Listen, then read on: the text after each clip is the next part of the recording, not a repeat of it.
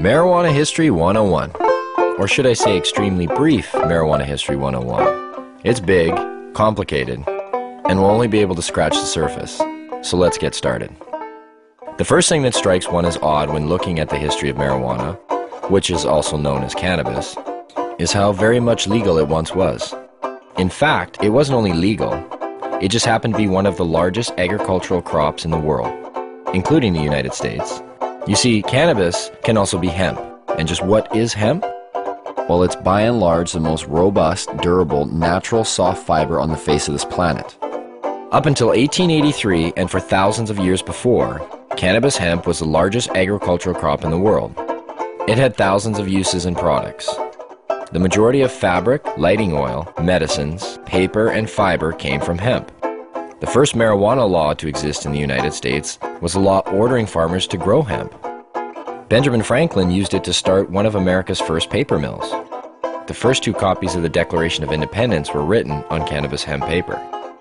Up until the 1800s, most of the textiles in the United States were made with hemp. 50% of medicine marketed in the last half of the 19th century was made from cannabis.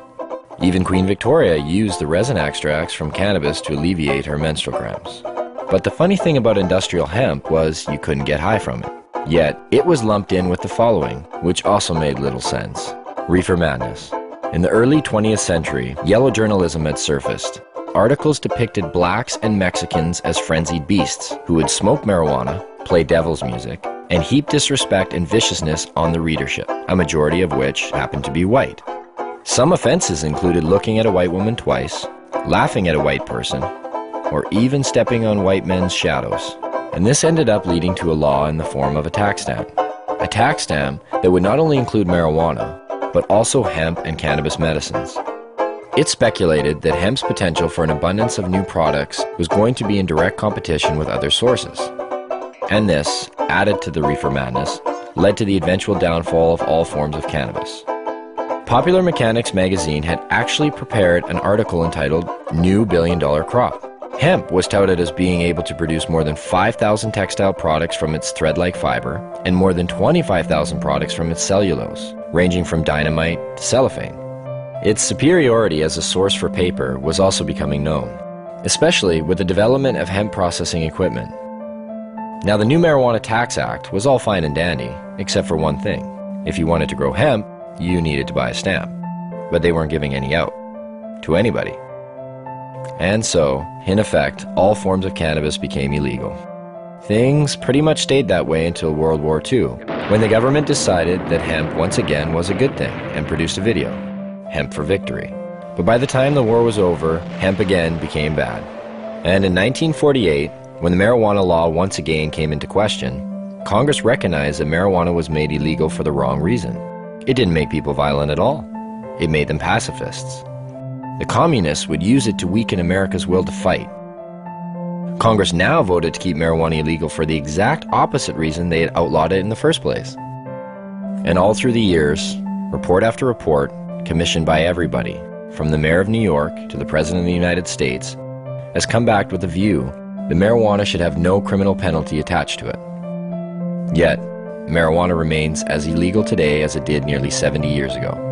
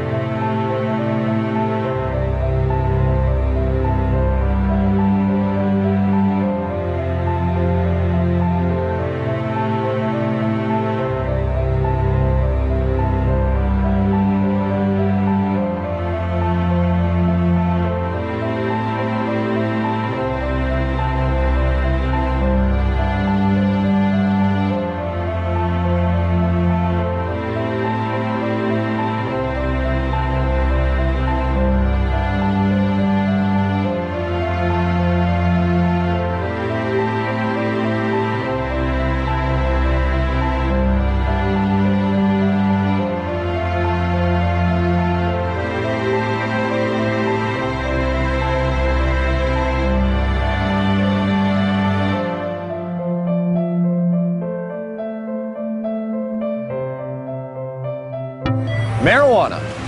It's become big business. A multi-billion-dollar business, both in Canada and the United States. But why has it become such a big business? Here in British Columbia alone, it's speculated that the illegal BC marijuana trade brings in upwards of $7 billion annually. And up to 85% of that product heads south to the United States. Having become an international issue, when do the lines blur? How does a massive underground market like this survive while remaining illegal? Why is marijuana illegal in the first place? And if prohibition is meant to protect us, I guess the most obvious question is, does the prohibition work?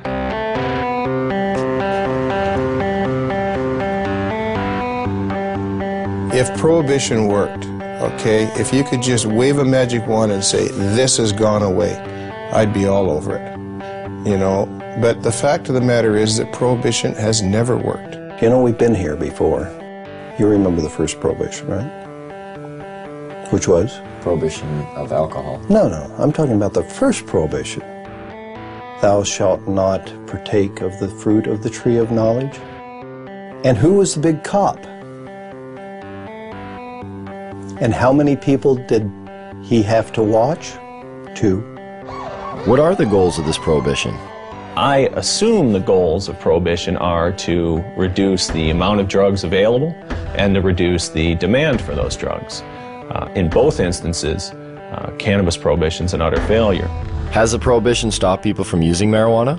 You get a phone call and says, I'm from the federal government. I want to know whether you've been using cocaine or marijuana recently. Presumably you might be getting a little bit of an underestimate. In 1937, there were estimated to be 55,000 marijuana users. And now there are estimated to be more than 50 million of them. That's a 100,000% increase. Seems to be quite a few of them. Yes, I'm afraid there are.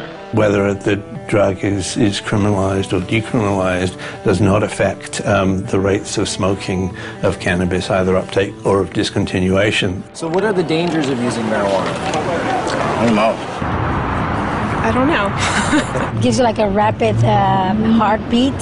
Smoker's cough. I'm sure it has some effect on your brain function, memory. I don't know, is there something unhealthy about moving slowly? It's not good for you. You're not fully conscientious of what you're doing. Thicken some membranes in your brain or something. Well, it's been science. I guess I'm being told it's been scientifically proven that marijuana kills your brain cells. That's the one I remember. Marijuana kills brain cells.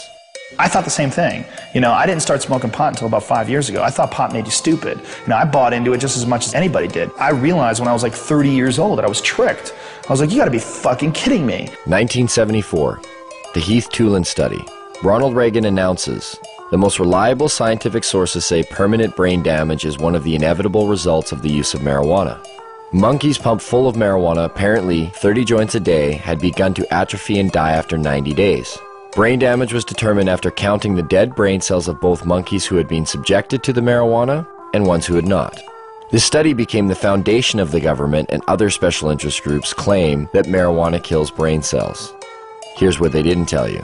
After 6 years of requests, how the study was conducted was finally revealed. Instead of administering 30 joints a day for 1 year, Dr. Heath used a method of pumping 63 Colombian-strength joints through a gas mask within 5 minutes over 3 months. They suffocated the monkeys. What they did is they put these gas masks basically on their face and they pumped pot into it, but without additional oxygen. So after X amount of time, the brain shut down. Well, if you suffocate, the first thing that's going to happen is your brain cells are going to die with lack of oxygen. So what they did is they suffocated the monkey, showed all these dead brain cells, and then went on to associate it by saying that cannabis use causes your brain cells to die. And how many people, not knowing the origin of the study, have gone on to quote it and re-quote it. And now people believe it. Studies since have shown no signs of any brain cell damage. In 2005, new research suggested that marijuana could possibly stimulate brain cell growth. That study hasn't received the same attention. Another common belief, marijuana causes lung cancer. In the 1999 study by the Institute of Medicine that was paid for by the United States government, they had to use words like may and should cause cancer. We've been hearing for years them trying to say that it causes lung cancer, and we say, really, that's interesting because you can't even show us one case of cancer being caused by cannabis use alone. You definitely have to do it moderately because it does paralyze the cilia, but if it's not radioactive, you're probably not going to get cancer from it. Smoking can be harmful because of the properties of smoke. Not as a result of anything in the cannabis plant, but because they're intaking heated plant matter into their lungs. People said, well, you don't know, we haven't been smoking it long enough. Look what happened with cigarettes. We've had about 4 decades, or more than 4 decades of experience. If this was going to show up, it should have shown up by now. Finally, a study came out just in the last month verifying that cannabis smoke does not cause cancer. It's different than nicotine. And the elements in the tobacco smoke do cause cancer, and the elements in the marijuana don't. There's no cases of marijuana-only smokers getting brown lung syndrome. There's no cases of marijuana-only smokers getting emphysema. Strange for a plant that's so dangerous. How come none of that? Marijuana is as bad for you or worse than tobacco? Impossible. If they had the evidence, they'd be putting emaciated bodies or emphysema, lung cancer, black lungs, they would be parading them throughout the media. They don't have one. Yet people somehow or other think that it might cause the same thing. In fact, if you look at the straight deaths from substances, a different type of picture starts to appear. The #1 killer in the country? It beat out AIDS, heroin, crack, cocaine, alcohol, car accidents, fire, and murder combined. Tobacco. That's a nasty, dirty thing to say, son. A lovely, pure white cigarette causing cancer. It gets me right here. With an average of 430,000 deaths per year, considering it's a #1 killer, it's interesting to know that tobacco receives government subsidies and is grown with radioactive fertilizer.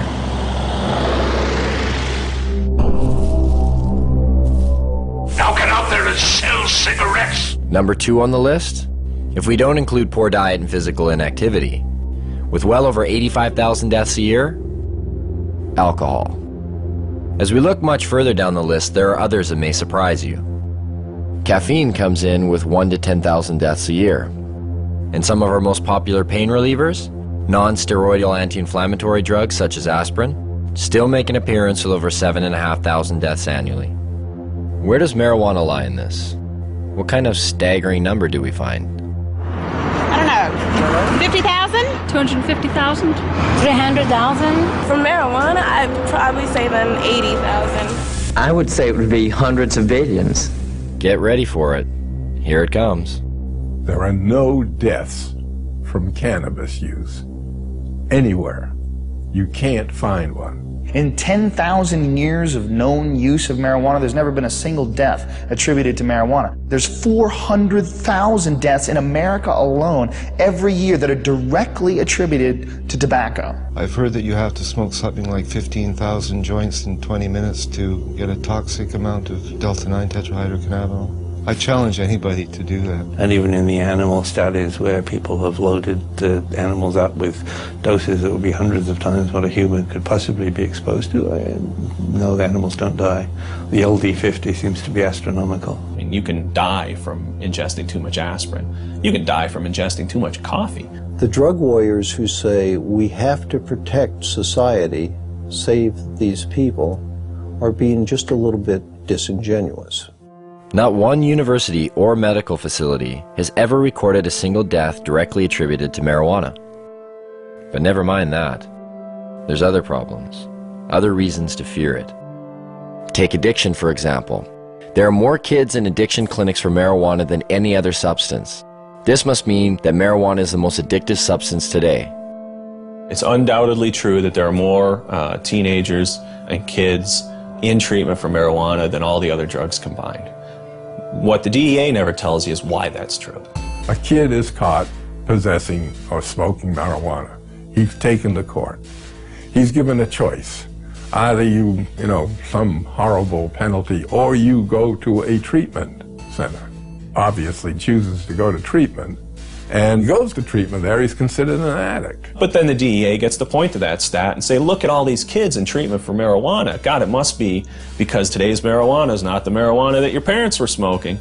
As far as I understand, only 3% of the people in treatment for marijuana are there voluntarily. The other 97% were told to by their guardian or told to by a judge. So you can choose between jail or treatment. And a lot of people choose treatment. It provides no basis for speaking about addiction.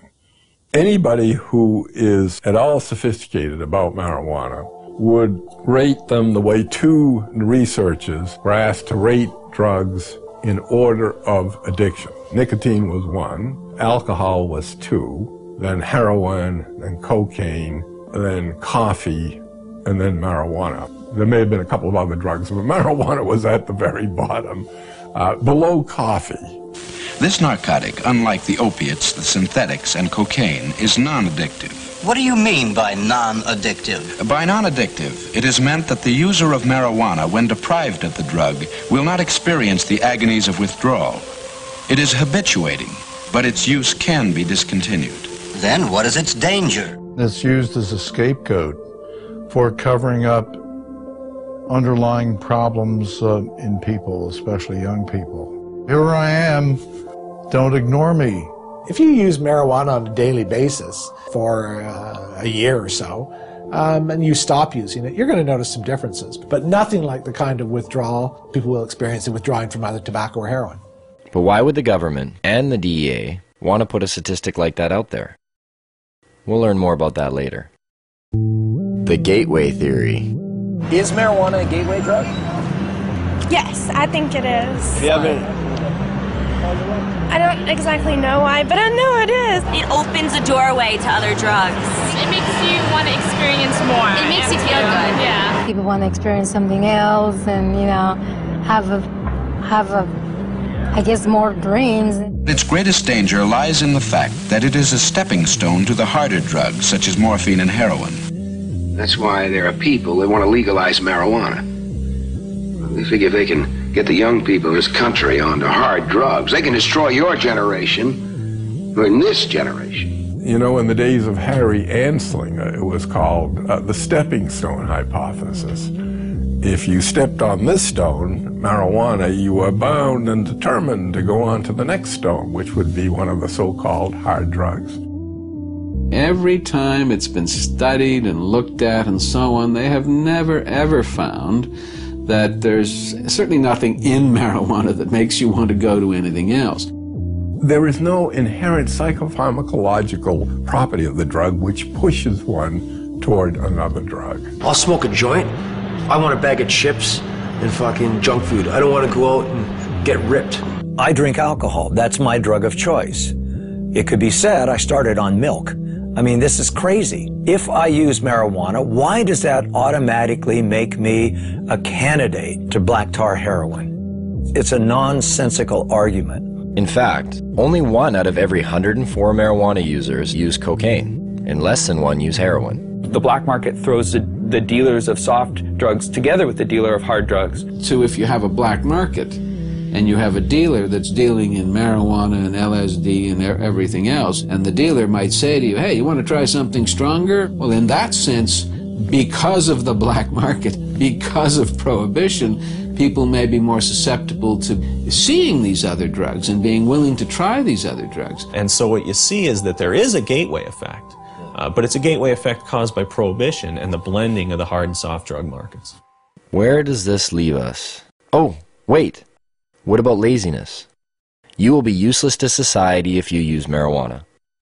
But if that's true, well, there are about 50 million people who smoke marijuana in America, and over half of the Canadian population who've tried it. And yet, both societies seem to flourish. And just look who some of these people are. Stephen Jobs developed Apple Computer smoking pot. Ted Turner developed CNN News smoking pot. Still smokes a joint every day. You go through every musician you like, from the Rolling Stones to the Beatles to Led Zeppelin, they all smoke pot. Snoop Dogg, Willie Nelson. Come on, Bill Clinton he didn't inhale, man. He didn't inhale. Don't be so naive. Virtually every presidential candidate has now copped to using marijuana at some time in his or her life. A few times in the Army, I tried marijuana. It was not a significant part of my life. I had a senior law enforcement official tell me that in his judgment, up to a quarter of the White House staff when they first came in had used drugs in the last 4 or 5 years. The people that have personality problems and the people that are going to be lazy and going to lose their job, they're going to lose their job anyway. They're not losing their job because of marijuana. That's just a lie. I love Tommy Chong. I think that a lot of the Cheech and Chong episodes that people believed, not knowing that Tommy wrote and directed the movies, thinking that, you know, that's what a stupid stoner looks like. No, actually, that's what a really brilliant creative genius looks like, acting like somebody you think's a stoner. And none of this is borne out in the research or when you look at people who are long-term users and happen to be lawyers, judges, doctors, and, you know, writers. But what about the potency of the drug? Marijuana is dangerous. There's higher THC levels than ever before. Anytime you got a bag of Colombian dope 20 years ago, it was way better than the Mexican swag that you normally got. So there's always been a range of THC in plants, and the fact that we can now grow stuff that's equivalent of what Colombian was 20 years, well, it doesn't mean that we're boosting THC to unheard of levels. It just means, you know, hi, there are some nuances in this discussion that people should be aware of. And I actually think that it's a real stroke of our own ego to think that for the 50 or so years of Prohibition that we've improved upon varieties that have been cultivated for drug use in places like India and such for thousands of years. People say, well, you can abuse marijuana. Well, shit, you can abuse cheeseburgers, too. You know, you don't go around closing Burger King because you can abuse something. I can take a fucking fork and jam it in my eyeballs. That mean forks should be illegal? You know, I could jump off a bridge. Should we outlaw bridges? Let's nerf the world. But what about all the crime and violence associated with marijuana? From beat cop to police chief, I saw ample evidence of the harm caused by alcohol and the absence of evidence caused by marijuana use. And I mean the complete absence. I cannot recall a single case in which marijuana contributed to domestic violence, crimes of theft, and the like. You want to know what a weed smoker looks like? You're staring at one. You know, like, I'm a weed smoker. I'm not, like, crazy or, you know, I'm not stabbing you right now. Most of the violent crime that's committed, or most of the crime period that's committed having to do with drugs, is people who are on drugs committing violent crimes. If you make it legal, if you make it cheaper, you make it more available, you're going to have more violence, more addiction, Tom, that is more not crime. true. Stop lying to us. Oh, now come on. Stop lying to us. That is not true. You know, don't tell me that. I've smoked pot, Tom. But I've admitted it. I've done it. I've done all of the big three. I've done tobacco, I've done alcohol, and I've done marijuana, Tom. Guess what? Marijuana's the least of the three, pal. You guys prove me wrong or whatever. I want to hear someone that has smoked too much weed and went home and beat his wife and beat his children or whatever like you see on booze. The only big issue on alcohol is drunken driving and binge drinking among college students. Otherwise, you can drink to your heart's content. There are far more crimes committed under the influence of unadulterated, if you will, emotions. Anger, rage, jealousy. A lot of our understanding is driven by what's in the paper and on the television and the radio these days, and we get extremes, and the black and white thinking is reinforced, I think, by that. If only there was something to compare it to. Something that was prohibited at one time but is now regulated. So we could see what the difference might be. What could that be? What could that be? Under prohibition of alcohol, everything got worse. Everything.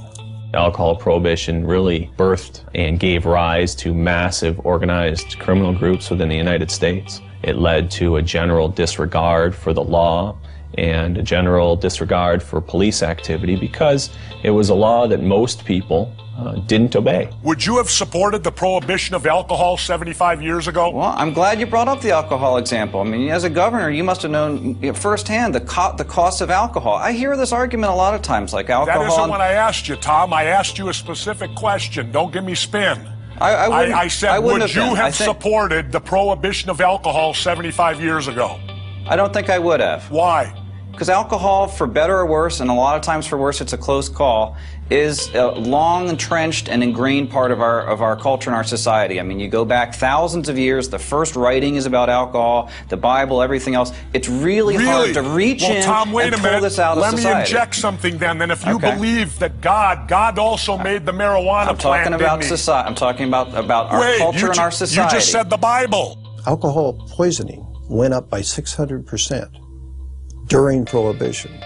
There were more speakeasies in large cities like New York City under Prohibition than there are taverns and liquor stores today.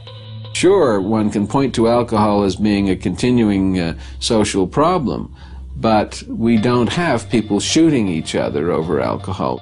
When alcohol was prohibited, people lived at that time to know the difference between prohibition and non-prohibition. They could see that the prohibition of alcohol caused the emergence of gangsters and the underworld that took control of these substances. Alcohol then was no longer in their control.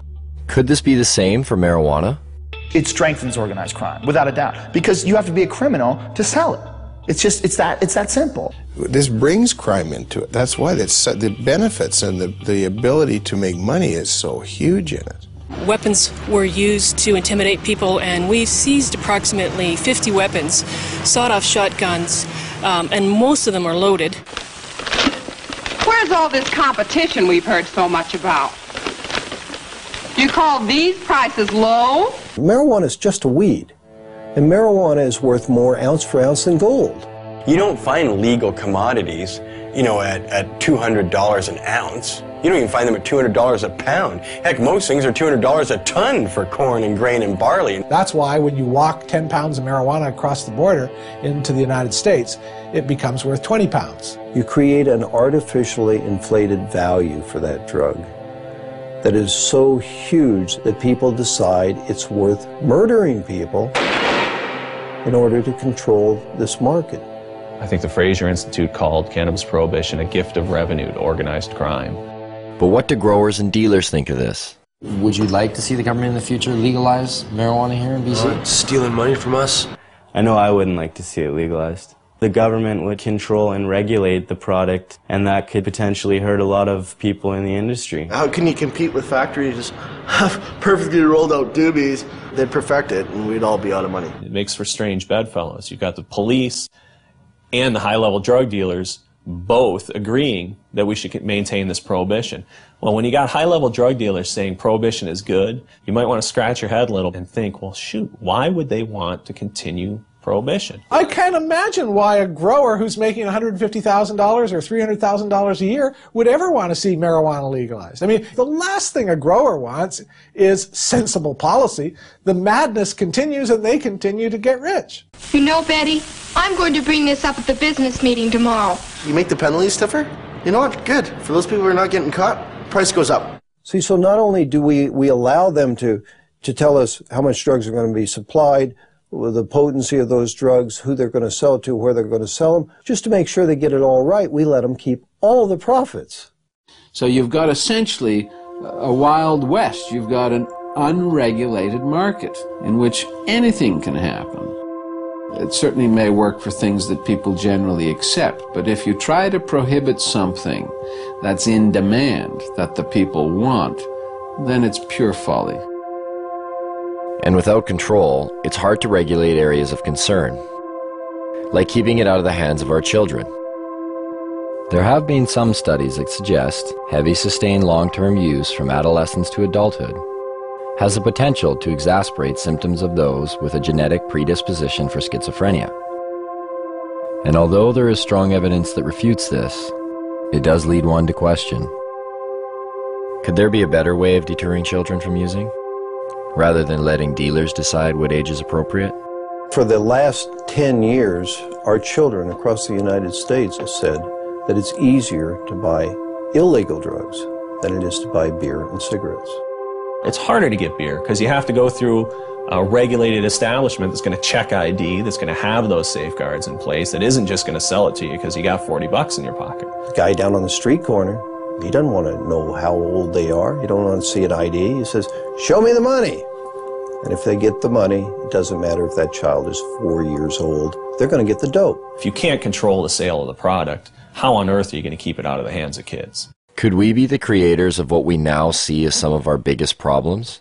Have our solutions been prelude to our worst fears? You know, the use of the criminal law for the basis of public health is a wholly bad idea, no matter how you cut it. It doesn't work. You cannot legislate morality. One person can say it's immoral to legalize it just as much as someone can say it's immoral not to legalize it. It doesn't get you anywhere. You have to have a rational policy debate by talking about the consequences. Now, I've had young people tell me that, well, your generation had a martini and that was your crutch, and why can't we have our own kind of crutch? You know what? Why don't you be a generation that doesn't have to have any kind of crutch? It's a lot easier argument. If you just say, oh, it's immoral, then you don't have to debate why it is that alcohol kills so many more people than marijuana, or why it is that tobacco takes 7 years off your life and we can't establish that marijuana does anything particularly. If people do drugs and they commit crimes around those drugs, they should in fact be punished. But you can't punish someone for something that hurts no one. We should legalize marijuana, tax the hell out of it, and put every dime back into the healthcare system. Taxation and legalization? Doesn't that seem a little extreme? Wouldn't it be better to just decriminalize? The distinction is simple. Legalization of marijuana makes it a product that is legally available to adults. That doesn't mean that there's unregulated distribution, unregulated sale, and unregulated use. The decriminalization of marijuana still makes it an offense. You're not going to go to jail for it under a decriminalized model, but society is still saying no, no, no, no. It doesn't address the problems of organized crime, and it doesn't create a situation where you have retail sales. Decriminalization is just kind of a goofy concept. To say that it's legal to own something, to use it, to possess it, but not to produce it or sell it, just seems like this illogical position, because where did this stuff come from? It's the worst of both worlds. Sends out an incredibly bad message. It should be controlled like alcohol, like tobacco. The total impact for the U.S. budget from legalizing marijuana and taxing it at rates like alcohol and tobacco is somewhere in the $10 to $14 billion range. It can be used to pay for healthcare costs. It can be used to rebate to lower taxes and give people lower tax rates. It can be used for highways, for hospitals, for national defense. It's $14 billion and can be used for whatever its best use is. The production or the harvesting, the packaging, the sales of marijuana could be handled essentially the way we handle alcohol. You sell to a kid, you sell to somebody under the influence, your license is in jeopardy. That license ought to be hard to get and easy to lose. It seems to make sense. It's a little jarring, but nowhere are these issues more relevant than here in BC. Yes, marijuana is illegal here. And yes, police actively pursue growers and dealers. But that doesn't stop the market from thriving. It's believed that the illegal BC marijuana trade industry employs anywhere from 90 to 150,000 people. And the product is now known around the world. It's even been given its own name. BC Bud. Bud. BC Bud. British Columbia Bud. I don't know what you are meaning. BC Bud? BC Bud. You guys know what BC Bud is? No. You guys know where British Columbia is? No. Isn't it in Britain? No, it's in Canada. When I say BC is famous for pot, weed and hippies, mountain, sea, marijuana. I used to think of the beachcombers back in the days, but now I just think of that BC Bud. Do you know what BC Bud is? No. Oh, it's really well known. BC Bud is bud that comes from British Columbia, and that's why they call it BC Bud or Beasters. Dude, you got the Beasters? Yeah, I got the Beasters, which means you got bud from BC. You know what the word grow up is? I'd say it's pretty common knowledge here what a grow up is. People do them in their houses or in their basements. I'm surprised it's not in our dictionary. A grow up is something that happens inside somebody's house, like one of our friends or something, and they just grow weed inside their house. Do you know anybody that's growing marijuana? I don't, well, no. Kelowna, my hometown. With a population of only 100,000, Kelowna is said to house well over 1,000 grow-ups. A police officer stated in the local paper, if they were to bust one grow-up every day for a year, they would still be nowhere near getting rid of them. And Kelowna is not alone. Where are they in BC? They're everywhere. They're in every single corner of the province. There is no community in the province that doesn't have grows and hasn't had an increase in grows. But the fact is that there's thousands and thousands and thousands of grow-ops all over British Columbia. And the most common thing you hear when they raid a grow-op is from the neighbors is, I had no idea they were growing pot on my street. You know, if you actually took my estimates seriously, that there were 17,000 grow-ops in British Columbia in the year 2000, if you took that seriously, you're looking at roughly 1 out of every 100 dwelling units in British Columbia. We need to have a sense of that. Not bad for a province with a population of only 4 million people. It's certainly changed a great deal from the 70s and 80s when it was an import-export business to the domestic production business of the 90s and beyond. That would make us Columbia North. We're talking a lot of production. The reality is that there's a huge range of people involved in the marijuana industry in British Columbia. It's not a hierarchy. People don't beat you up if you go into the marijuana industry. It ranges from people growing a few plants to members of motorcycle clubs and others possibly being involved in the business. Police at one time used to attend to every single call that came to their attention. Somebody would call and say, I think there's a grow. Police would do an investigation, do a full investigation. Well, that has dropped over 7 years to where it's only about half the time. But it seems to me that if we look around and talk to people who are living in the real world, one of the things we discover is that we don't understand it very well. And when we see these numbers like 1% of all dwelling units potentially are involved in marijuana grow-ops, it certainly ought to give our politicians perspective on what it is they're trying to do. So how does one find these grow-ops? For police, it involves the use of forward-looking infrared cameras that can detect the above-normal heat radiating from a grow-op, or the sniff test. But if all else fails, this, Grow Watch. Communities have become so flooded with grow-ops in BC that some neighborhoods have started their own watch programs. This one, set up by the Chilliwack RCMP, even has an education package with phases: training, neighborhood cooperation, certification. Once certified, you are able to hang this sign which shows that you are a neighborhood that does not approve of marijuana grow operations. There are questions provided to citizens in order to aid them in identifying a grow-op. Questions like, do the residents keep to themselves? Was the sound of construction heard coming from the basement soon after occupants took over the residence? Is there condensation visible on the windows? Is the yard unkept? The education package does state that a positive response to one or some of these questions does not necessarily indicate that the residents are involved in criminal activity. Maybe that's a good thing. But why is it that grow-ops are popping up in virtually every neighborhood of BC? How much money can actually be made by simply growing some plants in your basement? And what do these grow-ops look like anyway?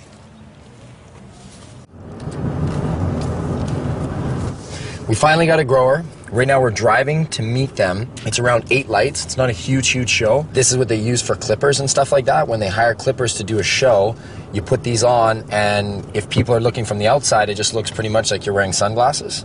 But when you're on, I mean, I can't put them on right now because I'm driving. Won't be able to see. This is everyone's getting glasses. Director, thanks. Other producer. Where's my phone? We just wait for the phone call, so we'll keep in line for when this comes to. Oh, I see a vehicle pulled up. Maybe that's them. Hello? Okay, so put the glasses on.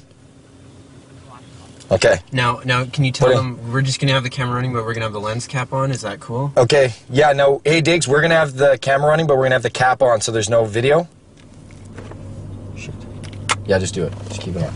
Just put the cap on. How are you guys doing? Feel that heart rate increased? So you're coming in the back seat? Yeah, I'll ride over. Okay, good. You want the camera? Yeah. Cool. You're not feeling motion sickness? Oh yeah, now I'm feeling sick. You know, we're just going to hold people's arms and kind of guide them inside. Yeah, that's what I was saying, so I don't fall on my face here.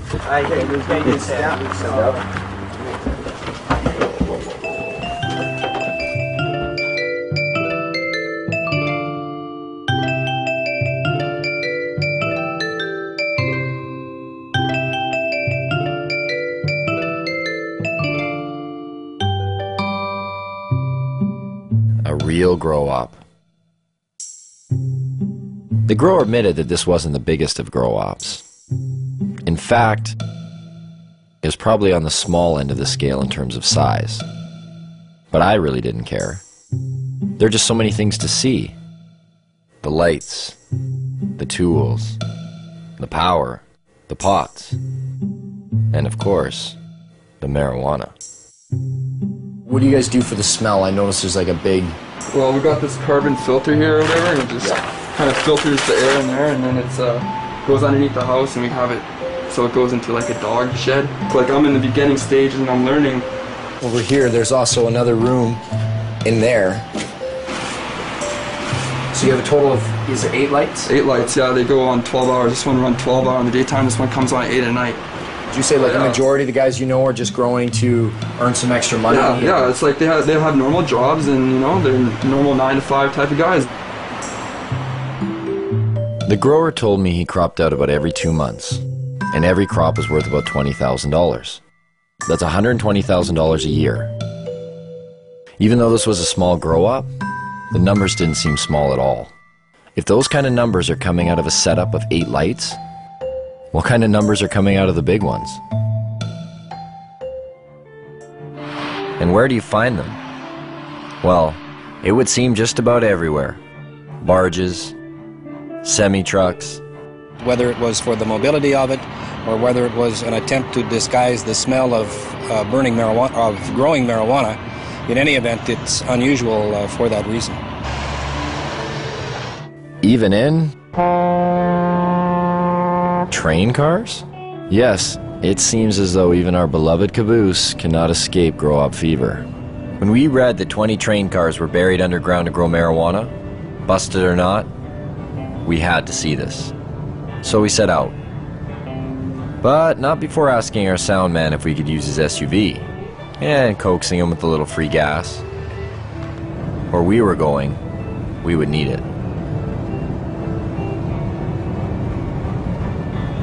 We're in the boondocks, way up here. You wouldn't want to go over that puppy. This is what they brought up diesel fuel to power the generators in, with how much they were growing and how much the generators needed. I mean, that's a full truckload there. And finally, after a few hours on the highway and climbing up the side of a mountain, we get there. We had to go into 4 low just to get up here. You can see I'm dressed right. I'm in jeans and frickin' sneakers. Fuck. My feet are cold.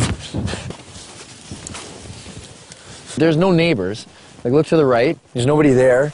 Nobody here, nobody there. I mean, I imagine they're probably laid this way. They've been obviously following you, like where you're getting your diesel, where you're getting the tanks, where you buy 10 train carts, where you buy 150 lights. These are diesel pumps, and it looks like there's still diesel leaking in these things here. This is how you got down there. Just want to make sure it's okay to down here. I feel like I'm going into a cave. All right, watch your feet there. Not as cold under here. About 8 train carts down that way, I'm guessing. So I can even see to the end, and then 2 deep. Each one is 2 deep. Down here, 2 deep. Down the next one, 2 deep. 3, 4, there's numbers on the wall. And then what they did is they cut them to make doorways, and that's how you have your hallways going into each one. There are water reservoirs here. And you see 1, 2, 3. You're like, okay, that's quite a bit. But then there's this one, and that one, and another one at the end. Look at these things. Like, no wonder the cops just left it. Moving this shit would be a pain in the ass. Yeah, these train carts. I see why they bought them. They got a deal. They're like all rusted in the bottom. We could start growing here tomorrow. There's still dirt and fertilizer ready to go. Oh, here, once a little leftover plant there. Look at this. Just look at all this wiring right here. You can see the cops have come, severed everything.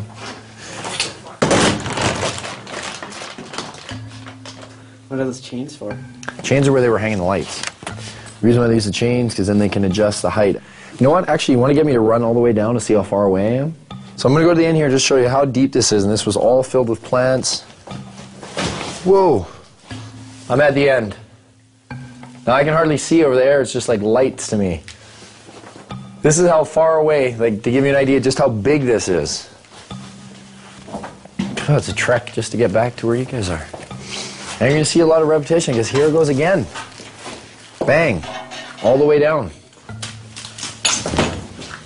When it said in the paper 20, it's gotta be 10 long and 2 deep each one, because then you get your 20 carts. Man, I wish we could have seen that while it was still rolling. That is crazy. You wouldn't know there's a law here. Check this out. Cannabis Day. An actual day dedicated to marijuana. And take note, this takes place on one of the busiest high-traffic blocks of BC's largest city, Vancouver. Marijuana? It's everywhere. Consumed and sold in every imaginable way. Pipes, bongs, joints, baked goods. It was hard to imagine that nearly every person attending this event was breaking the law, and yet no one seemed to care. The police were there, but not to bust people. They held traffic for the band to play for Cannabis Day. Now they went back to their side of the street. Sure, no problem, brother. No problem. Complying with the 5-0. One of the organizers told me that in all the years this event has taken place, there's never been a violent incident, except once, by a man who's believed to be under the influence of alcohol. We heard there was a jazz festival happening at the same time on the other side of the block. It wasn't doing quite as well, but there was one group doing all right. Right up there, as you can see, is still Cannabis Day going on, but right here, not even a block away, is a church retreat, and they're selling donuts. I was like, well, what do you guys think about the rally? And they're like, we need to pray for them. And I was like, what? You guys are selling food for them, right? And that's, I'm sure they've sold record amounts today, I guess, too. So we'll see. We'll get an interview here shortly, hopefully. The interview never came. There was so much marijuana, it was unbelievable. I think we almost all got contact highs just from being around the smoke. But I did get a donut. I did purchase some of these on the way out. Those church girls got me. A culture of marijuana has been established in BC. From paraphernalia to cafes, from seed selling to its very own political party, the BC Marijuana Party, even bakers.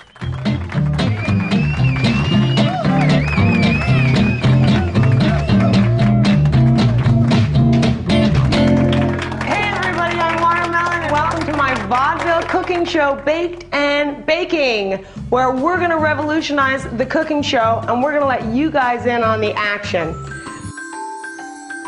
Meet Watermelon Girl.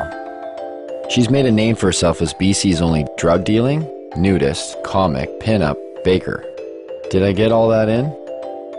She was arrested for selling her cookies down on Wreck Beach. A nude beach. Is this for real?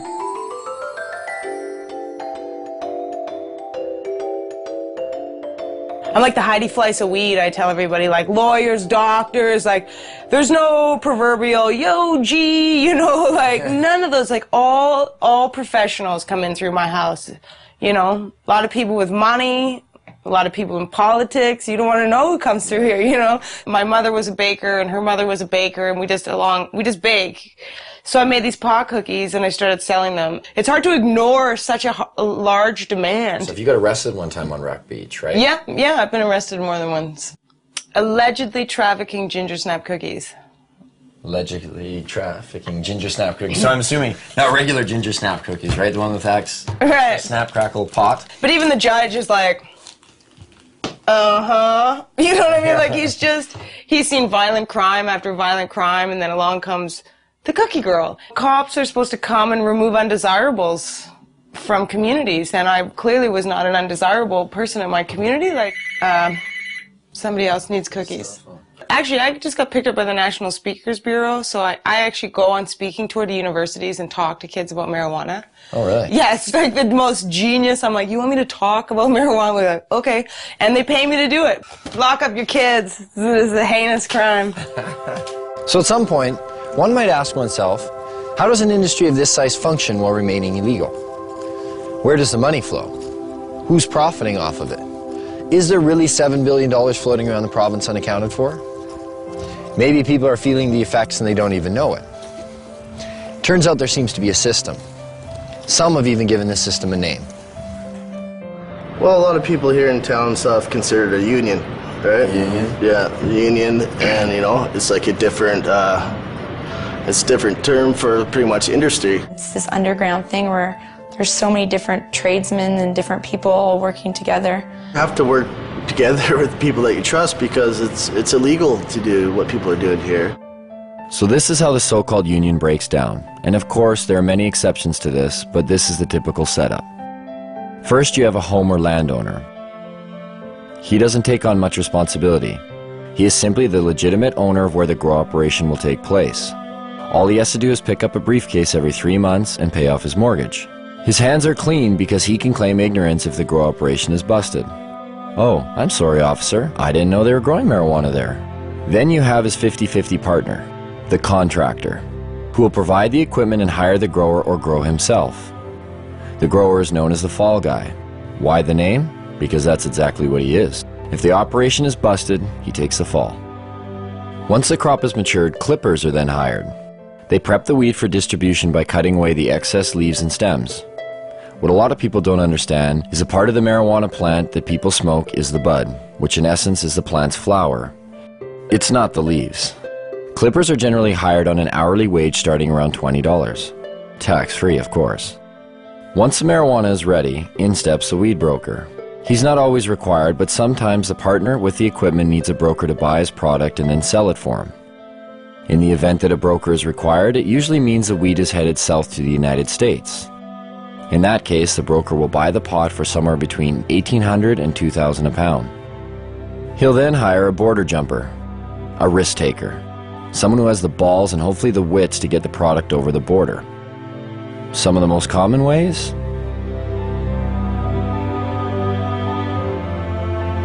The border jumper's fee varies with each trip, but they're always well paid.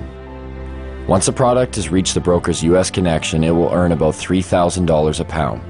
The farther south it goes, the more it makes. If it manages to make it all the way out east to areas like New York, the price is driven even higher, somewhere between $3,500 and $6,000 a pound. Stricter laws demand higher prices and in turn provide more profits. In Miami, 7 to 8 pounds of BC bud will trade for 1 kilo of pure yayo. Cocaine. That in turn makes its way back up to Canada. And sells for anywhere from $30,000 to $35,000 a key. If the marijuana manages to stay in the province, it will usually sell for around $1,800 to $2,000 a pound, depending on how flooded the market is. This is just the tip of the iceberg. The union embodies a slew of businesses and services, generating profits both directly and indirectly for the province. Some know they are involved and others choose not to acknowledge the benefits they gain from it. Carpenters build tables, rooms, sheds, and anything else that's needed for a grow show. Brand new homes are being built expressly for the purpose of housing a marijuana grow operation. Electricians set up lights, wire the electrical components, divert power if necessary. Hardware stores provide construction materials to build rooms and grow operation structures. Hydroponic stores supply lights, nutrients, soil, and other equipment needed to grow. Seed sellers provide, well, seeds. Clone growers create clones from other marijuana plants to aid in quicker grow cycles. Real estate agencies market houses to growers, unknowingly, but they profit all the same. There are some realtors, though, who are directly involved in the union and will actually cater to growers' needs, finding houses in secluded areas with big basements and power that can be spliced and stolen. Mortgage brokers and lease brokers who help growers with poor credit get the houses they need to start up. Banks who have minimal security to prevent illegal money from being deposited. The way it works now is deposits over $3,000 are sometimes questioned but are left up to the teller to decide whether the deposit is suspicious. If they believe it is, they may put a note on the account. It isn't until a $10,000 deposit that a mandatory FCAC form is filled out and sent away. But it is possible for $9,999 deposits to go through with little question. Oh, you sold some motorbikes. Cool. Oh, you sold your boat. Neat. Thanks for the business. You get the point. Lawyers and law firms who provide counseling on how to make grow money legit. They help set up and incorporate LTD companies and holding companies to launder money. They also provide legal counsel to keep busted growers out of jail. the electric company who makes money off of enlarged electric bills due to excess lights. The only time they seem to get involved is when they think someone is stealing the power. Law enforcement receives budgets to fight the cultivation. They create special task forces like the Green Team to specifically target marijuana. Canadians spend $300 to $500 million annually on law enforcement and the justice system to enforce marijuana laws. Police also receive the benefits of seizing growers' and dealers' assets. And last, but definitely not least, everyday businesses. Bars, restaurants, clothing stores, boat dealerships, car dealerships. The money funneled indirectly through various everyday businesses. Growers and dealers like to spend money on everything.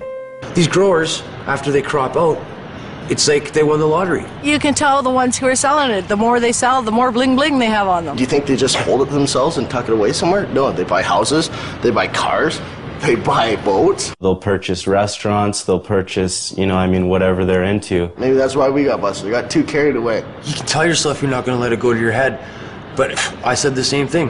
But when the money comes in so easy, you get accustomed to that lifestyle, and before you know it, you become a steamer, you become a hot rod.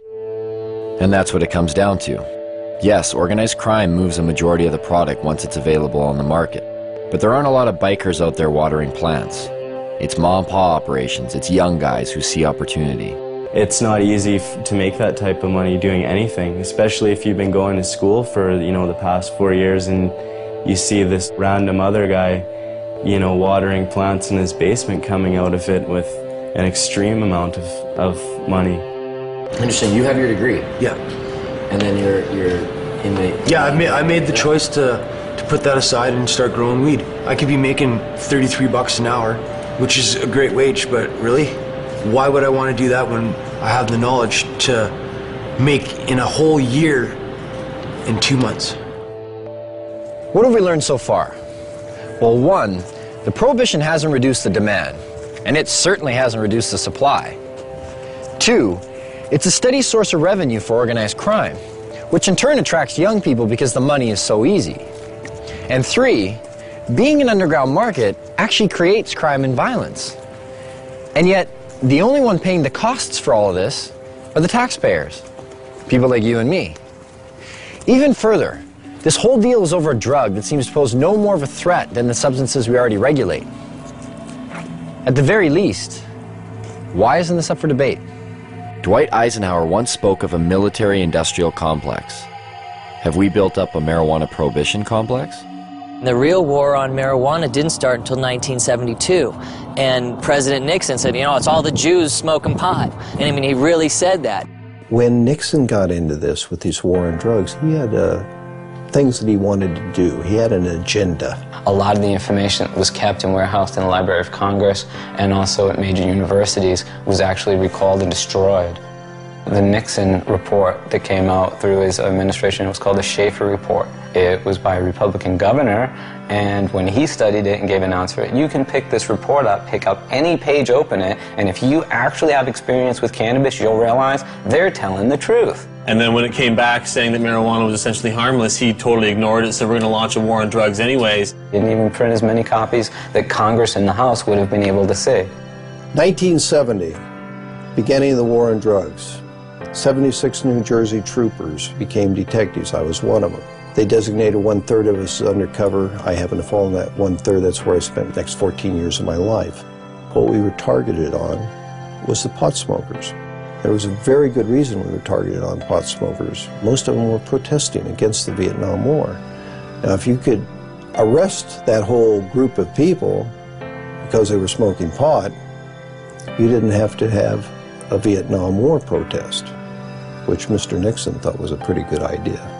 So when President Nixon declared the civil war that we're living in right now, the drug war, in 1972, it was really a war on marijuana. It really didn't kick in until the 80s when Reagan, took over his presidency of the U.S. Ronald Reagan, he said, these young people, they get together, they read books, they smoke marijuana, and they talk. Like these three elements were a recipe for disaster. How do I feel about legalizing marijuana? Am I for it or against it? I am totally against legalizing marijuana.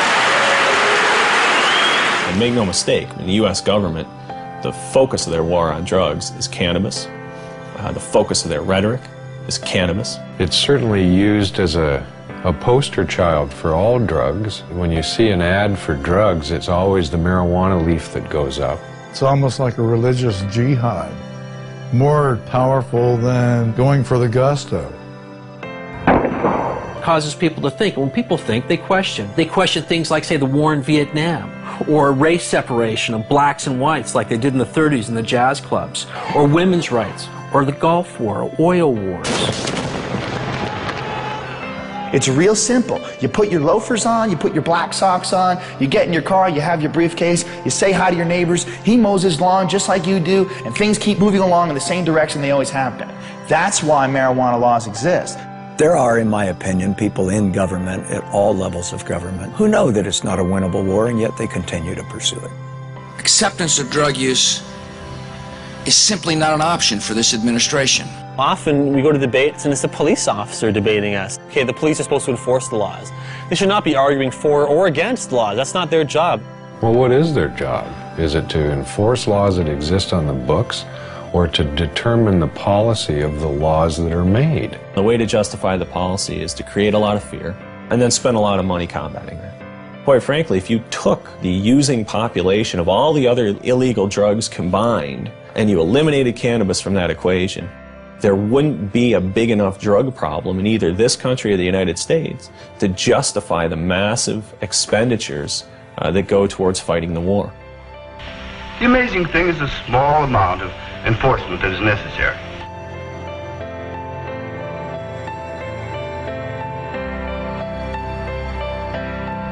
$400 million is spent annually in Canada arresting and prosecuting marijuana crimes.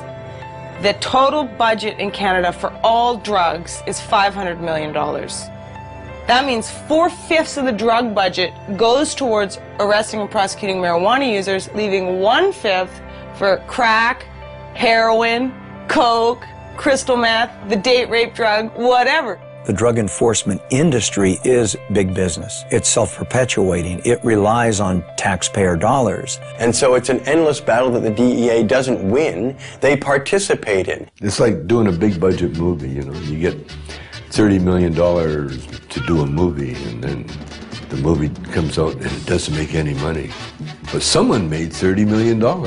Every once in a while they'll show a guy, you know, posing beside a big bunch of marijuana, you know, this is the DEA money at work. It'd be like asking loggers about saving trees, you know what I mean? This is where their mainstay of their cash flow comes from. The campaign will continue until every available known plot of marijuana has been eradicated. We've got to live with it, doing the best job we can. Even if it's a bad job? We're all carrying a pretty impossible load, Miss Gibson. There are many, many police officers, however, who believe that it ought to be legalized, regulated, and controlled. They see the hypocrisy between our existing laws relating to alcohol and marijuana in their day-to-day life, shift after shift after shift, and they get it. But they don't want to lose their jobs. They don't want to lose that promotion to sergeant or the assignment to detectives. They want to be a chief someday, and they don't want to piss off the people in power. Judges, lawyers, prosecutors, defense lawyers, prison guards, there's all of those people in the criminal justice industry. Are their interests being protected? Well, in a sense, yes, they are. Defense bar, similarly, we make money. The more things they prohibit, the more money we make. Sorry I'm late, Kent. I was delayed in court. You still have large numbers of people being busted for simple possession. If you look at the stats, in terms of drug offenses, the largest group are still simple possession of marijuana. Every time you blow a marijuana cigarette, you take a chance on blowing your future. Oh, come on, Pop. All my friends smoke pot. They're not criminals. Only because they haven't been caught yet. If you do drugs, you will be caught. And when you're caught, you will be punished. 750,000 Americans every year are charged with pot possession. That's nearly 1 million people, and whether you go to jail or not, your life is in serious trouble. And that number of annual arrests for marijuana now rivals the number of arrests for murder, rape, robbery, and aggravated assault combined. You will never get over a conviction. A conviction will track you every day for the rest of your life. For instance, do you remember that guy that used to smoke but didn't inhale? Former President Bill Clinton. This is not a big issue with me. I never even had a drink of whiskey till I was 22. Now, if Mr. Clinton handed me that marijuana cigarette when he was standing in a circle with us, it wouldn't matter whether he inhaled or not. He would have become a dope dealer, wouldn't he? Just like all those other people that went to jail. Never to be an attorney, much less the President of the United States. But the marijuana laws protect us. They make our lives safer. They send us the correct moral message. That's how 19 out of 21 nations have gone down the drain before us. Internal decay. The breakdown of moral, ethical, and religious principles. If you've been caught, a young person in the U.S., with so much as one marijuana cigarette, you can't get a loan or grant from the government to go to college. If you've been convicted of murdering somebody or raping someone, no problem. You go right down, they'll give you the loan. I guess the message is it's okay to rape and murder and pillage, just don't smoke a joint afterwards. First thing that John Ashcroft did after 9/11, sent out a strike force to take down the LA Cannabis Buyers Co-op. That really helped national security a great deal. And what else helps national security? Taking down top criminal targets. In 2003, the US government put aside money to do just that. $25 million for the head of Osama bin Laden, $15 million each for the whereabouts of Uday and Qusay Hussein, Saddam's sons, and a $12 million budget to go after one of the most dangerous men of all, this man. Can you tell us what exactly you were charged with? I was charged with conspiring to sell paraphernalia. Operation Pipe Dreams was a brainstorm of Attorney General John Ashcroft. The internet has been illegally utilized to sell these illegal products and to facilitate large illegal businesses operating in the open. A sting operation that busted people for selling paraphernalia to a particular county in Pennsylvania where they were willing to prosecute. Because there's two states, Pennsylvania, Iowa. Void were prohibited. Well, it was prohibited to send it to Pennsylvania and Iowa. A man like yourself that is, an established actor, comedian, you're not a criminal. Like, why do you think they targeted you?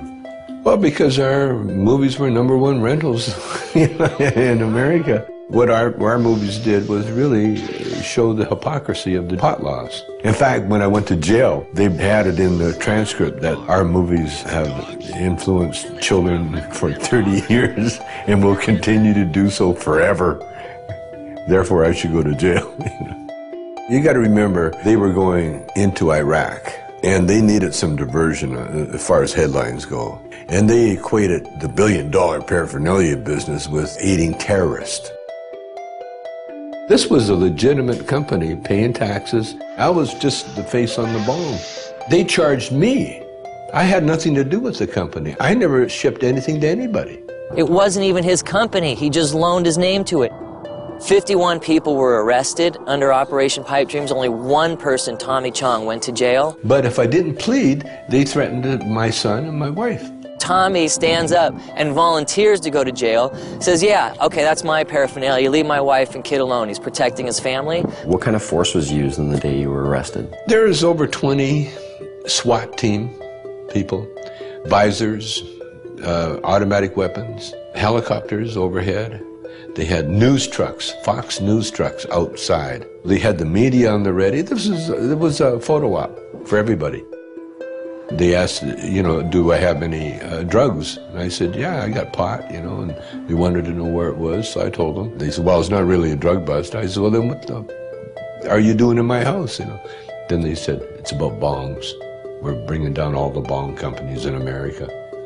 And with Tommy safely behind bars for 9 months, the United States drug war reset its sights, this time across borders.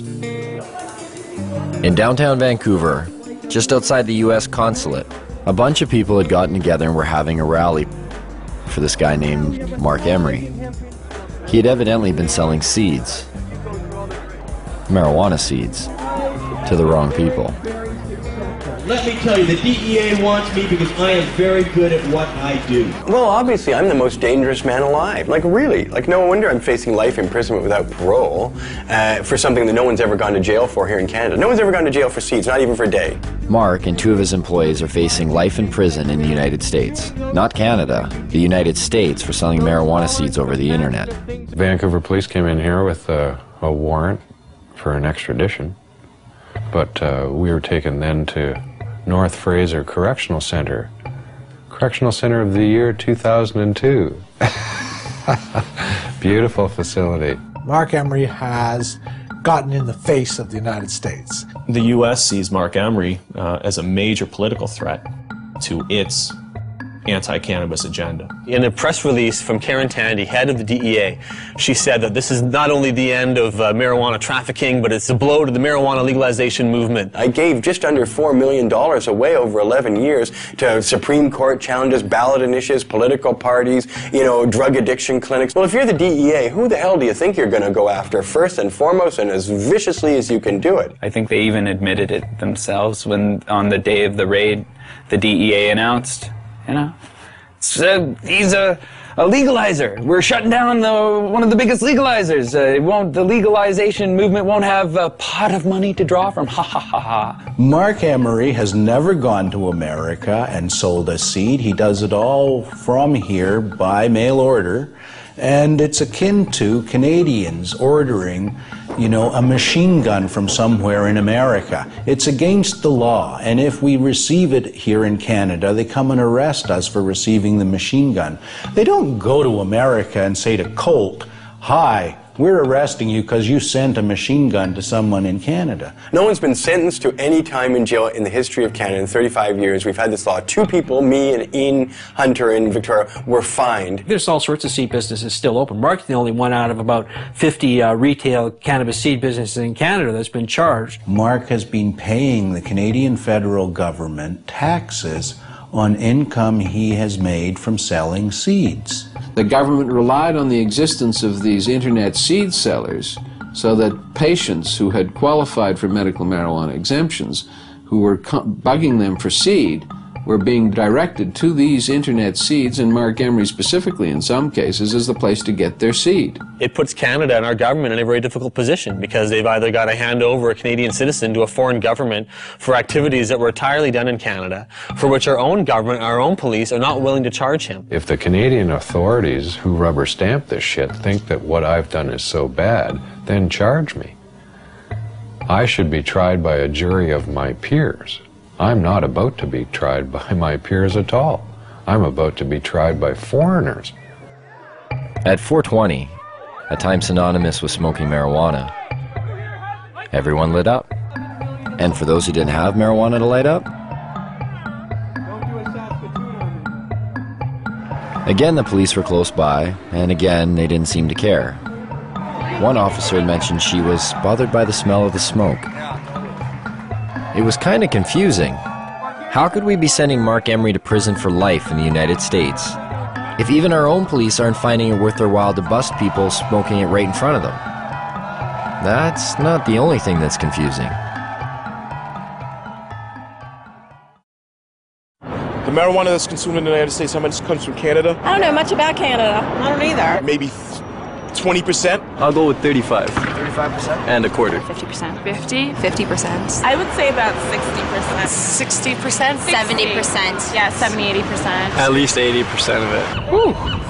I don't think it's all that much. Most of it is here.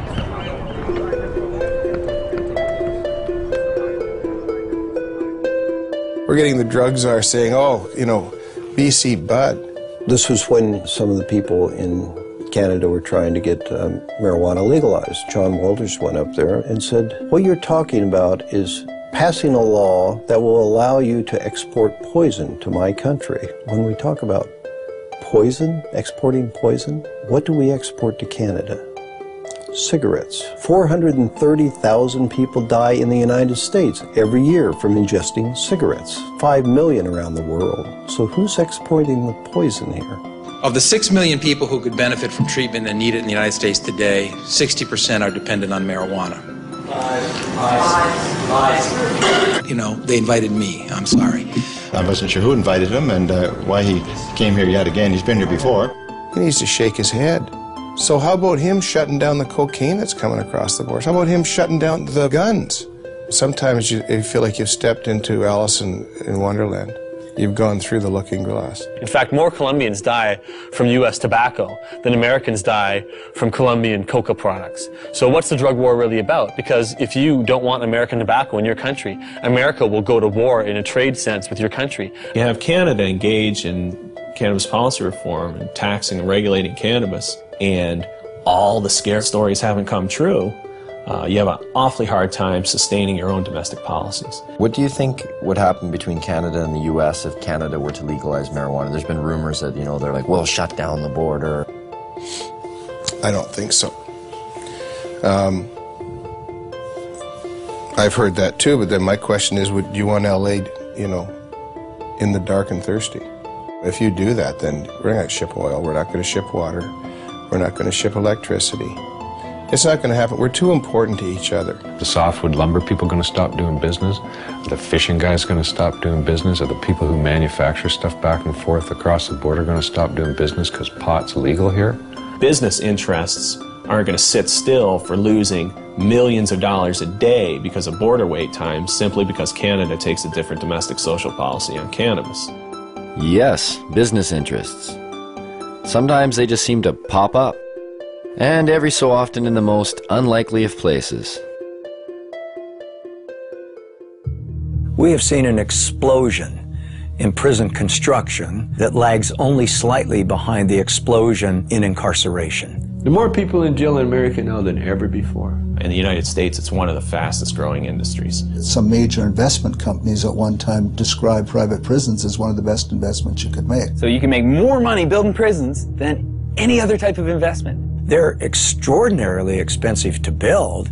They're even far more expensive to operate and maintain. Right now in the United States of America, the biggest growth industry is the privatized prison complex. Japan, for instance, incarcerates at 38 people per 100,000 population. The United States incarcerates at a rate of 726 people per 100,000 population. In a 20-year period, the prison population in the United States quadrupled. We have just shy of 5% of the world's population and almost 25% of its prisoners. Even South Africa, at its worst, didn't have as many prisoners per capita as America has now. Texas just built 77 prisons in about the last 20 years. We find state treasuries on the verge of bankruptcy as a result of prison construction.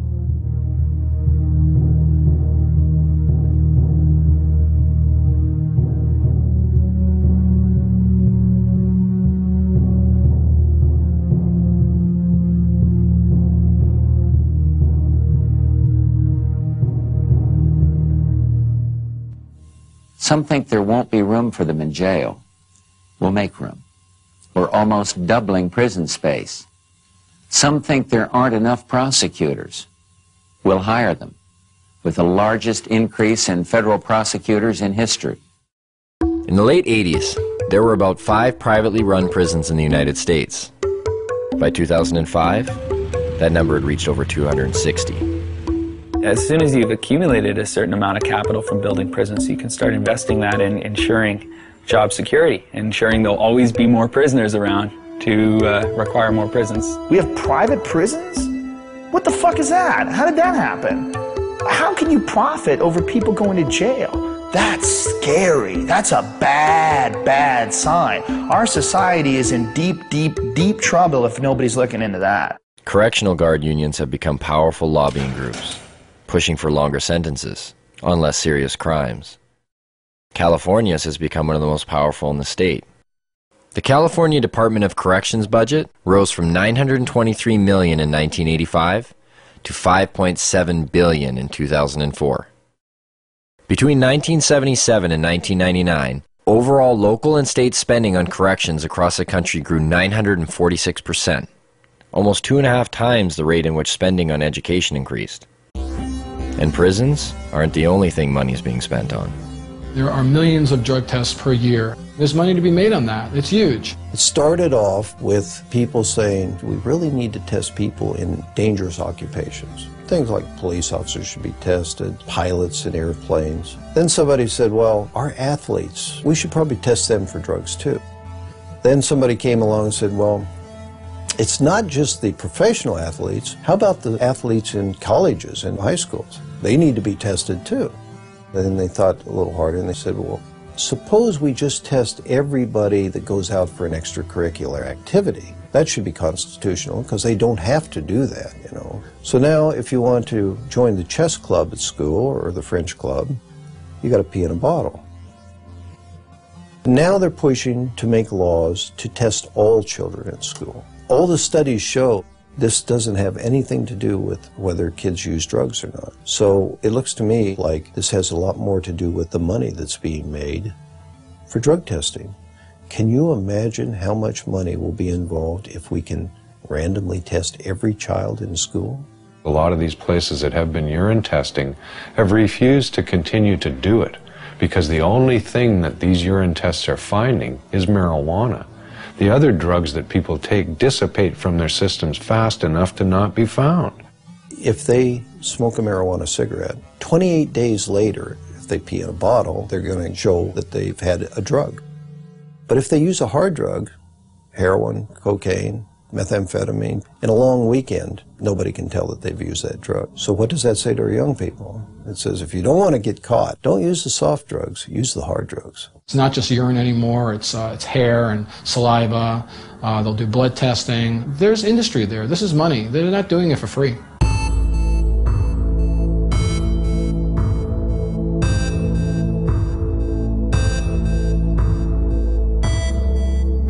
The most profitable industry in the United States is pharmaceutical.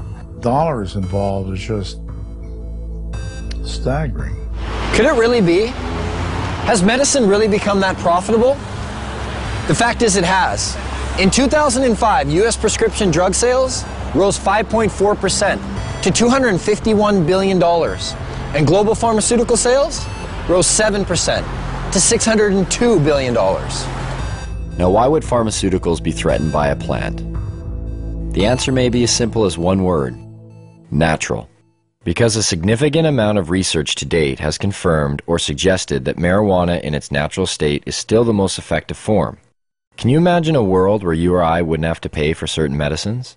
After dealing with about 10,000 patients over the last 15 years, I would say that over 200 different medical conditions respond favorably to cannabis. It appears to have benefits that we never ever knew about. Glaucoma, epilepsy, muscular dystrophy, arthritis, multiple sclerosis, wasting syndrome, nausea, chronic pain, depression, anxiety, hepatitis C, cancer, chemo, AIDS patients. Is there a product out there today that provides as many medical benefits as cannabis?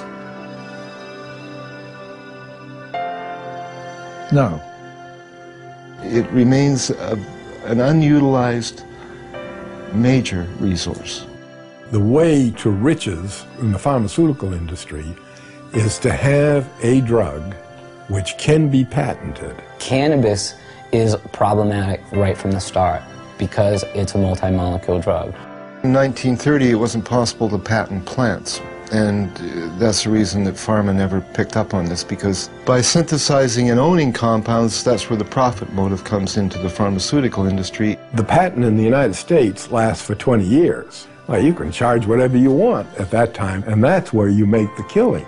There's no money to be made off natural plants. If you can use a natural medicine that you can grow in your own home, which costs pennies to use, you're going to do that. You need water and dirt. Not only that, you have that plant forever. Prime motivation behind any drug company is to make money, and as much money as possible. They're corporations, and corporations, everybody knows that it's like that diffusion of responsibility thing. There's so many people working for corporations that they lose their humanity. So those are potential customers for these pharmaceutical companies that are not there if they're using a natural plant. It's unlimited. You grow more, you get more medicine. Pharmaceutical companies don't want you growing your own medicine. The government supported a small drug company by the name of Unimed to take a synthetic THC, tetrahydrocannabinol, and to put it into capsules to be used as a oral medicine. This became Marinol. This THC in Marinol is exactly the same 21 carbon molecule that's in herbal marijuana. But it's not the same as medical marijuana. It's not a crude mixture of things, and there's no guarantee that you get the same results. You can make a synthetic delta-9 tetrahydrocannabinol in a test tube. It'll have exactly the same number of atoms and the same arrangement. But how in the test tube can you put the electron spins together, the subatomic quirks and quarks, if you like, of that compound in the same way that a biological enzyme system will put it together? It can't happen. In the case of a synthetic compound, if it's only an ingredient from the cannabis, they can formulate that as a drug and make a lot more money out of it. We're confused that if, you keep hearing that there's no scientific proof to medicinal benefits of marijuana, why are there drugs like Marinol on the market? Why do they even exist? Well, that's part of this double talk about it. If we take and change it a little bit, so you believe it isn't marijuana, then it's okay. It's a great medicine. They're trying to make marijuana into medicine because it is medicine. Why did the government actually grow marijuana? I mean, the government has had marijuana programs that existed since the 70s. It's impossible for me to believe that the government even believes their own propaganda. What I do believe is this, that you can fool some of the people some of the time, and they're doing an excellent job of that. And for all the claims of these drugs being a more viable medicine because there's no high, we check some of the side effects. For Marinol, dizziness, feelings of exaggerated happiness, drowsiness. Last time I checked, those were signs of getting high. If it is indeed side effects of marijuana that are preventing the pharmaceutical world from accepting marijuana as a viable medicine, then they better start paying more attention to the products they've been marketing for years. Every year, prescription medicines kill over 100,000 people. The pharmaceutical industry has been excellent at convincing the public that they need their potions. If you watch any kind of commercial for drugs, they're always using the third person. For example, where does a headache come from? It comes from out there somewhere. Don't sell the steak, sell the sizzle. How many people in this country alone are addicted to antidepressants? How many people who are on antidepressants really have imbalances, and how many of them just got off of a bad relationship and they're depressed? It seems to be acceptable to give people something as long as you're wearing a white smock or you've given them a legal prescription. Doesn't matter how deadly the particular drug might be in terms of side effects. What we call modernist medicine is actually the alternative medicine because it's highly experimental, it's often dangerous, often toxic, and it kills a lot of people. To me, it's crazy. There's a lot of stuff out there that'll affect you in different ways. Look at aspirin, heroin, both invented by Bayer. I thought heroin came from opium seeds. And just natural effect of opium, you keep making it more and more concentrated. No, you have to add certain chemicals to it and tweak it a certain way. It doesn't just come from opium itself. What was heroin made for? As a cure for morphine addiction and coughs. Heroin, the sedative for coughs. Pseudoephedrine, that's the main ingredient in methamphetamine, is to cure the cough, the cold. If you get a cold, oh, I think I'll do some meth. When you look at it from a large perspective, like, what's weed? Even Francis Young, the DEA's own judge, who took medical testimony for over 2 weeks, made this statement. Marijuana, in its natural form, is one of the safest, therapeutically active substances known to man. Yet, despite this, and the ever-mounting number of real-world patient success stories, cannabis remains listed as a Schedule I narcotic. Under that category, marijuana is classified as having no known medical value.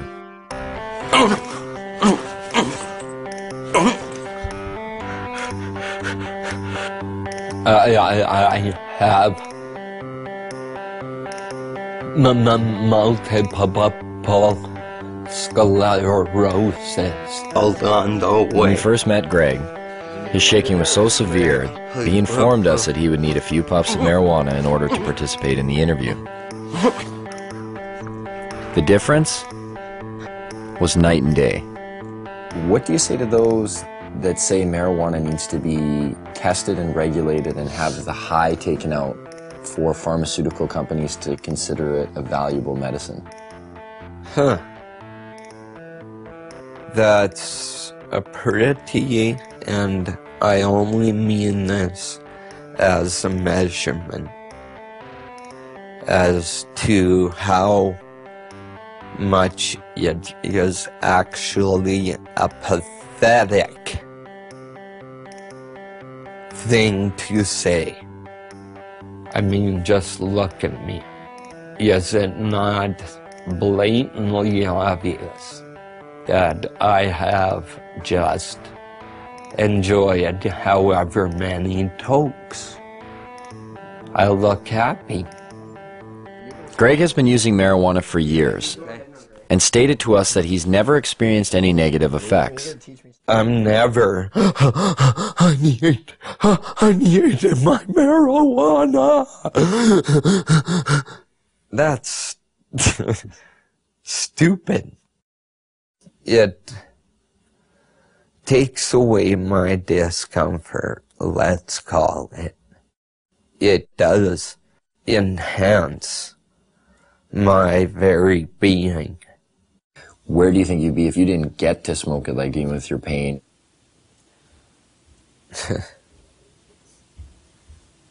I would have found a way. How does the training and education of medical doctors today work against the acceptance of prescribing marijuana as medicine? Well, it works against them because they're brought right from the beginning, right into the fold of the pharmaceutical industry. We're reading journals, they're reading these advertisements, or they're reading papers on drugs that were financed by the drug companies, or they're being seduced by the companies. Fancy dinners, a trip for a weekend. Would you like to have 18 rounds of golf? And some of them get outright money from the drug companies. I've met doctors who said when they first came out of medical school, they didn't know what to do. It was really overwhelming. They had live patients in front of them who needed help. They were very happy to have representatives tell them what medicines would be best for their patients. So doctors have a bias toward the products of pharmaceutical industries. They do not readily accept the idea that a simple plant or herb may be useful. I don't know if they think it's hocus pocus. I just think they don't feel that there's the kind of testing that they're used to. And that's the problem we have. What I try to impress upon these people is we're trying to put the science into it, and yet some people are very resistant to even attempts to do that. All of the funding is coming directly or indirectly from the drug companies, and these people obviously, for obvious reasons, are determining the agendas. Now think of the lobbying potential behind the most profitable industry in the United States. Think of the power. And do they get their way? Why can't we explore its medicinal potential? Why can't we use it to make more products? To myself and people involved in this business, it stopped making sense a long time ago. The common response is really the medical marijuana is a stalking horse for legalizing it. And so what? What do they want? We should be making use of this plant. And really, that's all I can say. The restriction, the prohibition is all, in my mind, just stupidity. And I don't condone stupidity. And that's a problem. How do politicians, after years of promoting claims of marijuana's harms, pushing for larger drug war budgets, constructing political platforms based on a stance that vilifies marijuana, and being lobbied by big business, how do these same politicians now reverse their stance? What politician can come before their constituents today and say marijuana should be decriminalized when yesterday they said it was evil and dangerous? Their constituents are going to want to know why you changed your mind. Were you lying to us or were you stupid? Either way, you're not getting elected next time. Whoops, we made a mistake. You 17 million people should not have been arrested. Some of you jailed, some of you fined, some of you lost the handle on your career. One way to bypass this problem in the face of ever-growing empirical evidence is to divert attention. Add a word: medicinal. Put the word medicinal in front of marijuana, and you are now talking about something completely different if you're a politician. Why is there a perception that healthy people are affected differently and unable to fend off the detrimental consequences, whereas a person with a lowered immune system or terminal illness seems to experience none of these effects? Some people go home at the end of the day and they drink to kind of wash away the day, you know, just like, that was a hard day, I need a few drinks, relax, kick back. So is that relieving pain? Maybe. Or is it pursuing pleasure? I don't know. So if you think about this in the context of cannabis, it also has relevance. The government's a lot more likely to forgive cannabis use if it's for relief from pain. If it's in pursuit of pleasure, that's a problem. And I think that points to something about our culture that's a little bit odd. What works for one doesn't necessarily work for another. The father-son confrontation. Mom smokes like a chimney. And you have a drink every day and smoke too. It's not the same. Why not? You can get cancer. Your liver can rot away. They believe today, and I'm disappointed in the media, that it hasn't brought this information, this new information to the people of this country more than it has. They believe that marijuana could well turn out to be the most dangerous drug that is in use in our country today. If you're a politician, you can get elected on a get tough on crime platform. We're going to lock up all the marijuana cultivators for a long time because you're preying on the fears of the public. Spokesmen for giant special interest groups, whether those special interest groups be law enforcement, or whether they're private prisons, or whether they're pharmaceutical companies, or whether they're oil companies. We have spokesmen for gigantic corporations that are trying to calm us and get us to press the right button in the voting booth. Everybody that gets in has their own agenda. They're beholden to their own lobbyists, so they don't go in and check the work of anybody before them. That's not their job, because God forbid somebody come in there and check what they do afterwards. I understand why politicians may be reluctant to act on their principles, but our politicians need to read their own polls, because this is one of those cases, and it happens a lot in life, where the people are ahead of their leaders. Hempfest, the largest event for cannabis in the world, a showcase of modern-day hemp. Sure, they used this stuff 70 years ago, but what good is hemp in a world like today? A world that appears to have everything it needs. It opens a whole new market. It opens a whole new market on every level. You can harvest off the seeds, you can harvest out the inner pulp and the long stem fibers. The fiber itself is the strongest natural fiber in the world. All the clothes I'm wearing today for this interview are hemp. All the clothes I actually always wear are made out of hemp. Been so since probably '94, when I realized I could buy clothes made out of organic fibers that lasted longer than cotton. You can eat hemp seeds, and it contains all the essential amino acids and fatty acids. It makes fuel. You can make biodiesel out of it. Hemp is an excellent source for biofuel. When you grow hemp for fuel, every crop unleashes a huge amount of oxygen into the environment. And in fact, the same amount of oxygen that you lose when you burn it off, you gain back. So it's a closed cycle, ending the greenhouse effect. There are so many hundreds of strains of industrial hemp that you can grow hemp almost anywhere in the world. Not everywhere in the world, but almost everywhere in the world. So just that alone makes it a resource for fuel. That is the solution, is to stop using fossil fuels and nuclear energy. Stop using them entirely, and using wind and wave and sun more, and these biofuels. People will get it, especially as the gas prices go up. It's the highest quality paper there is. I mean, it's archival quality. The words tree-free paper don't make sense to people. Hemp paper that you find in the museums that are hundreds of years old haven't even yellowed. To supplement the wood, we could solve the deforestation problem. Why isn't it cost effective to use hemp versus the forest industry right now? The simple answer is because you can't grow the hemp in the United States. As far as human beings are concerned, it's probably one of the most useful plants ever, if not the most useful plant ever, and it's illegal. Industrial hemp is not a drug, though it is of the same species as marijuana. It's a completely different variety of plant, similar to comparing a Chihuahua with a St. Bernard. You can't get high from industrial hemp, but you can get high from marijuana. This is the only industrialized country in the world that doesn't grow industrial hemp. I mean, think how crazy it is that we can eat the product, we can sell the product, we can wear the product, we can export the product, import it, manufacture it, everything but grow it. We can't grow this thing. It's criminal. And there you have it. After 2 years of research, our quest for answers has only left us with more questions. And the only thing that really seems to make sense is that none of it makes any sense. It's a weird thing that you do when you make nature against the law. We're worried about things going extinct, and yet the policy on the most useful plants in the world is that they should all be eliminated and driven to extinction. Absolutely, they should still be concerned about youngsters using. But we're concerned about youngsters using alcohol, tobacco, driving automobile, whatever.